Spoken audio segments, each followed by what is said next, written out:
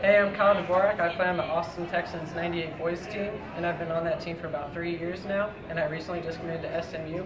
What Texans have taught me is that the game is just as important on the pitch as off the pitch. I mean, the technical part of the game is very important, but the soccer IQ is just as important.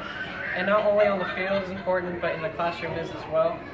In your freshman, sophomore, and junior years, you need to work hard and study hard, because those grades are going to get you far in college just as much as soccer will. So focus on your grades. Thank you.